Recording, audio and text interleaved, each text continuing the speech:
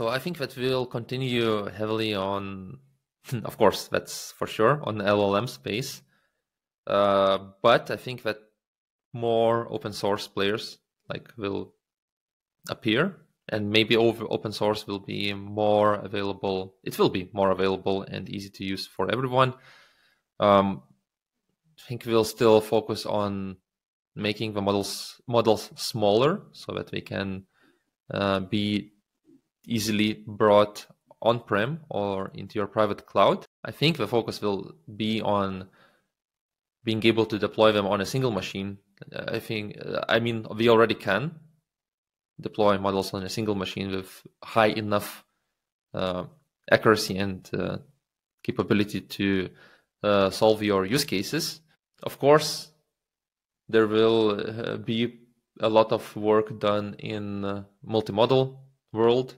So large language models will not only be language anymore, right? So OpenAI is leading the way, but I think there will be more and more of these kind of, let's call them also end-to-end solutions popping up, right? Not MLOps end-to-end, but generative AI end-to-end. So agent systems will be popular for sure. I do believe that when it comes to MLOps market, probably finally we'll be seeing bigger clusters of capabilities.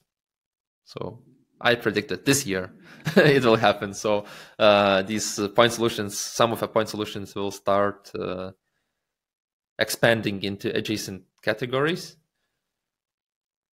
I still don't think so. I think that end-to-end ML platforms will be the default choice. I think it's still not there, and I don't see a big increase in quality of the ones that existed 1 year ago and exist now at the end of the year. So no big breakthroughs there.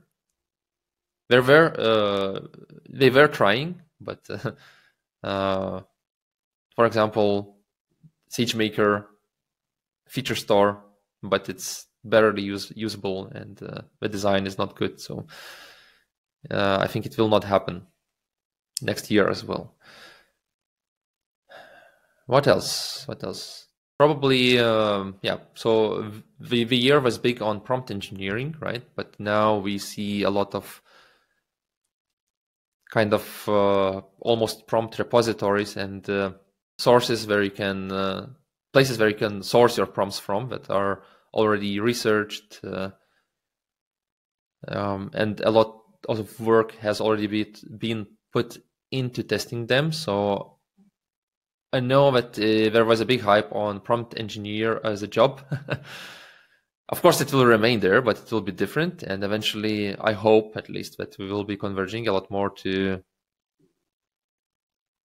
more powerful models, and prompt engineering piece of it will be smaller.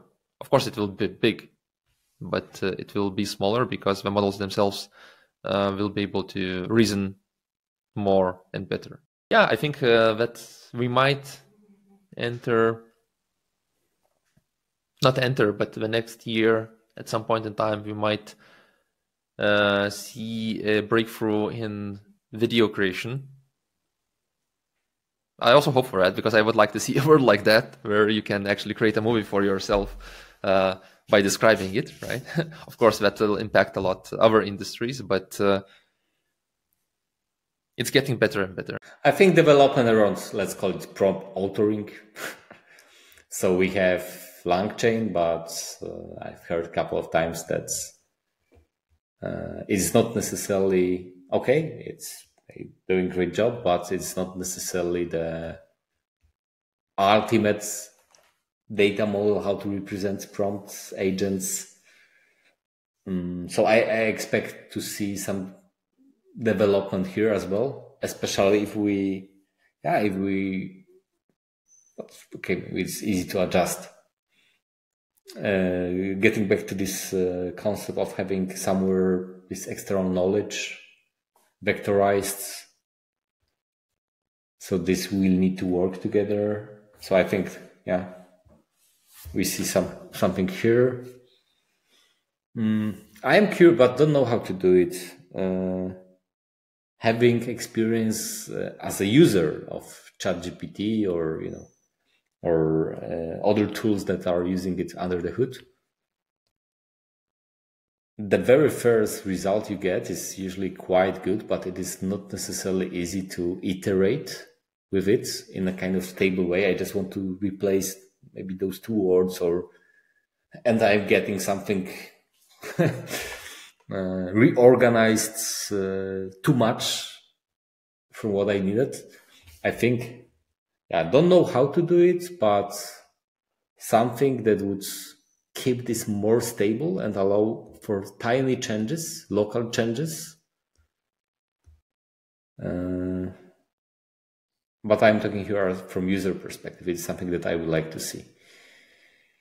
I think that so my additional thought is that maybe some new players will start from LLMs in specific areas.